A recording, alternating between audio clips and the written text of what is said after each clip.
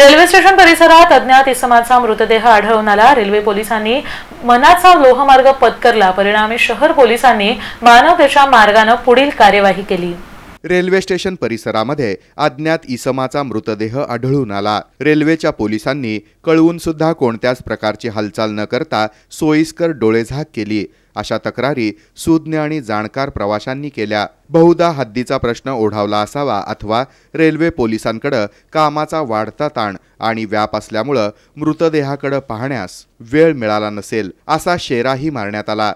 जिवंत माणसाकडे लक्ष देण्यास आजच्या स्वार्थी, मतलबी, आत्मकेंद्रित अशा समाजाकडून टाळाटाळ होते। तिथं मयत झालेल्या अनोळखी इसमाकडे दुर्लक्ष होणं स्वाभाविक आणि साहजिक आहे। डोळे असून सुद्धा हा समाज आंधळा झाला, कान असून सुद्धा बधिरता आली। परिणामी या अज्ञात व्यक्तीचा मृतदेह कित्येक तास पडून राहिला। रेल्वे पोलिसांकडून हालचाल न झाल्यानं शहर पोलिसांनी या इसमाचा मृतदेह पोस्टमार्टमसाठी सिव्हिल हॉस्पिटलकडे पाठवून दिला।